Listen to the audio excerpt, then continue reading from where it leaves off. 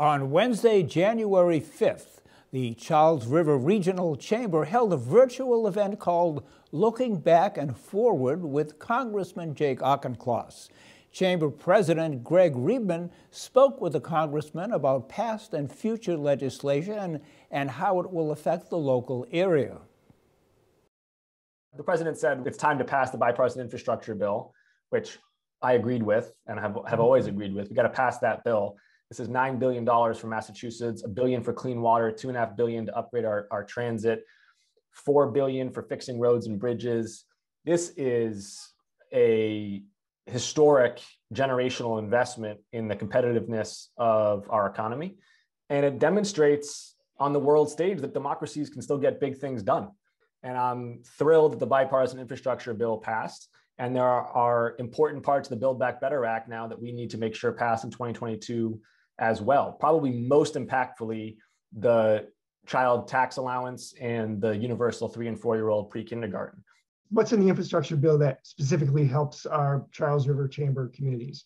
In general, I think the improvements to transportation. Transportation is linked so deeply to housing and to business development.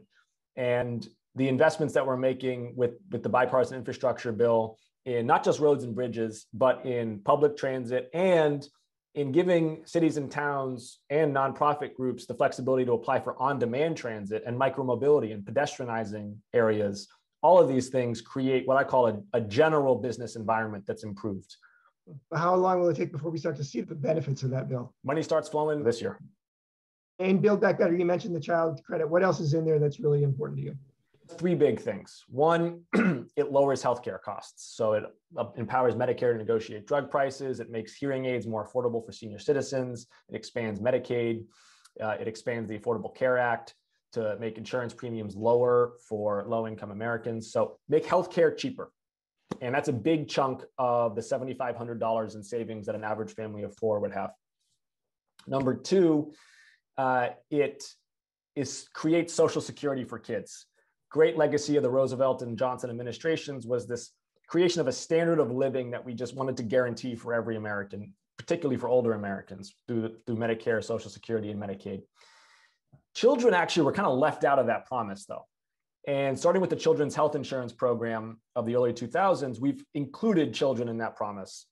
And the Build Back Better Act to me completes that promise, or at least makes a big stride forward. It does that with the tax allowance, which is fully refundable now, and which in the last year of its existence, looked like it reduced childhood poverty by about 35 to 40%. It does that by making childcare more affordable. And it does that by making 3 and 4-year-old pre-K universally accessible. So number 2 is Social Security for kids and the concomitant reduction in costs for families for childcare. And then number 3 is climate action. This bill is by far the largest US investment in carbon neutrality in history.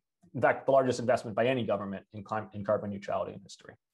Let me ask you about some of the local business relief programs. As you know, the restaurant relief program was underfunded. Many more restaurants that would have qualified just couldn't get money because they ran out of it.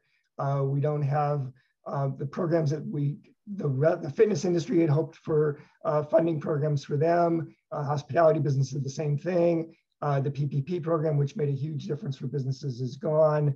We're still in a huge economic crisis right now in terms of our businesses. Is there any reason to hope that Congress will come back with some more money for any of these things? Well, there's significant money still at the state level. I mean, so the American Rescue Plan sent $5 billion to the Massachusetts state government, excuse me, only about half of which has been spoken for at this point. There's another half of it left to be spent.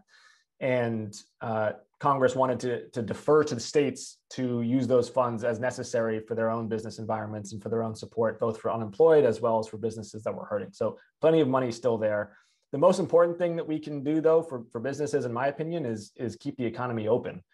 We need people continuing to consume in-person services, right, which have been such a huge casualty of the pandemic.